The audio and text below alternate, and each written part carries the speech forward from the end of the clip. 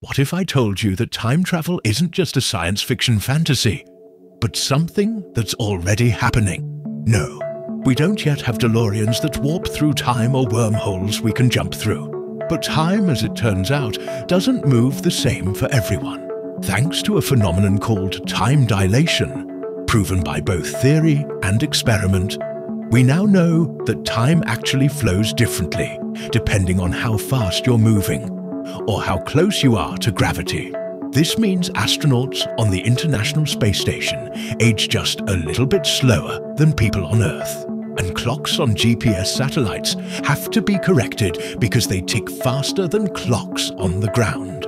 Time travel into the future isn't just possible, it's happening right now. Time dilation is one of the most fascinating consequences of Einstein's theory of relativity. According to special relativity, the faster you move through space, the slower time moves for you, relative to someone standing still. And according to general relativity, the closer you are to a massive object, like a planet or black hole, the more gravity stretches and slows down time. This means that time is not absolute. It is flexible, it bends. And this has been measured again and again in laboratories, satellites, and even jet planes. Here's the mind-bending part. We've already observed time travel.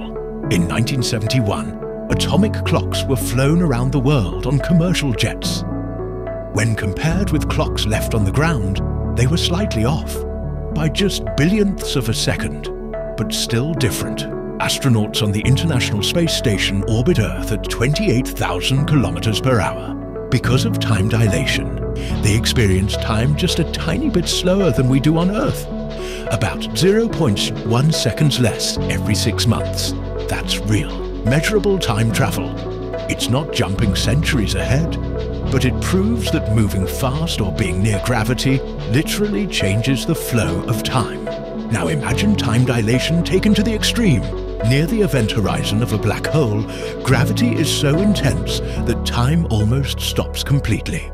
To someone observing from afar, a person falling into a black hole would appear to move slower and slower, frozen in time.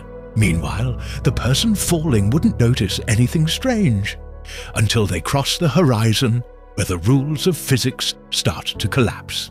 This is more than just science fiction. It's the physics of the universe as we understand it. In fact, the movie Interstellar famously portrayed this correctly. Spending 1 hour near a massive black hole could mean years pass outside. Technically, yes. Time dilation lets us travel into the future by moving close to the speed of light. If a spaceship traveled fast enough, someone on board could experience just a few days, while decades pass back on Earth. This is not a theory.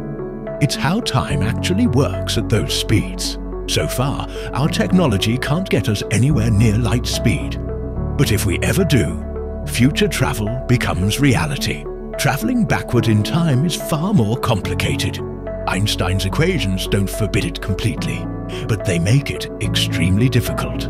There are theoretical ideas, wormholes, cosmic strings, rotating black holes, but all of them require exotic matter or negative energy, things we've never observed. Even if backward time travel were possible, it raises massive paradoxes. What if you went back and changed something? What happens to the future you came from? For now, it remains a mystery, a dream, a question science hasn't yet answered. Time is not a universal rhythm. It is elastic.